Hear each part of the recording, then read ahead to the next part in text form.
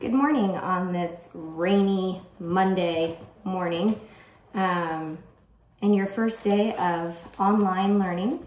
I think that this is the best chapter for that. So welcome to Wayside School underneath or beneath the cloud of doom, chapter 11, my favorite chapter. See if you can figure out what my favorite quote is from this one, but it's called, "What's the point?" So you may be asking yourself, why am I doing all this work? What's the point? And Mrs. Jules answers that question in this chapter. It's called, "What's the Point?" Chapter 11, as a chalkboard. It says, pistachios, Grumple, A, 19,457. Because remember, they're keeping track of how many toenails. Anyways, in some classrooms, teachers choose the weekly spelling words. Not so in Mrs. Jules's class. She lets her students pick. Nearly everyone had a hand raised. Mrs. Jules called on Rondi. "Pistachios," said Rondi. "That is why the other teachers don't let their students choose the word. Mrs. Jules couldn't spell pistachios. So she did what every teacher everywhere does in such situations. "That's an excellent word, Rondi," she said. "Would you like to come up and write it on the board?" I don't know what she's talking about. I've never done that. Rondi came to the front of the room. Mrs. Jules paid close attention as Rondi wrote pistachios on the blackboard. "I love pistachios," said Kathy when Rondi returned to her seat. "Me too," said Allison. "They're my third favorite nut." Wonder what her first two were. Mrs. Jules called on DJ. "Grumple," he said. "I don't think Grumple is a word," Mrs. Jules pointed out. "So?" asked DJ. "We should still know how to spell it." "It might become a word someday," Kathy agreed.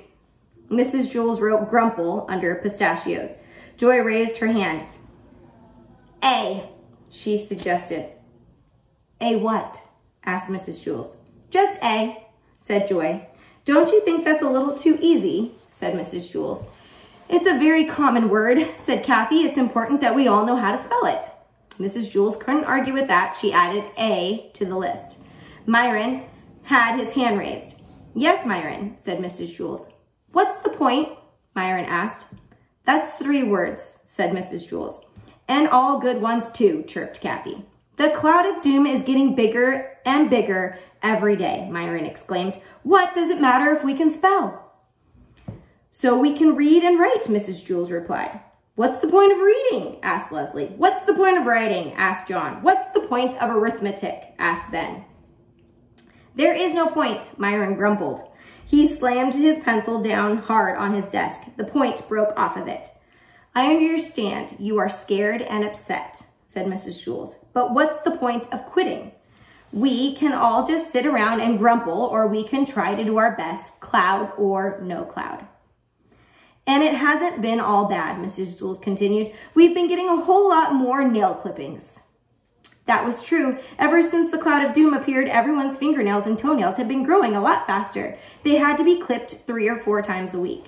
The number on the board was now 19,457. "Someday the cloud of doom will be gone," said Mrs. Jules, "and the world will be a much better place, even better than before the cloud. Colors will be more colorful. Music will be more musical. Even Mrs. Mush's food will taste good. The bigger the storm, the brighter the rainbow." At the moment, a crack of thunder shook the classroom, and then the lights went out. The children screamed. They weren't scared. They just liked screaming in the dark.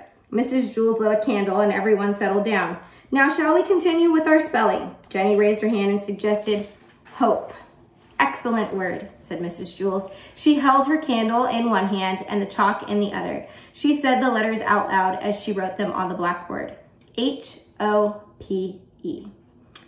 So that is my favorite chapter in Wayside School, Beneath the Cloud of Doom. I'm hoping you can realize why. We're all kind of stuck inside, but she is finding the positivity and the light in a dark and dreary kind of situation. So what's the point in doing all this? What's the point in quitting, right? And I really like the part where it says, the bigger the storm, the brighter the rainbow, because we're kind of in a physical storm of the weather right now with the rain, and then kind of a bigger storm of this virus and keeping us inside. So hopefully you can find the light and the hope. Have a good day.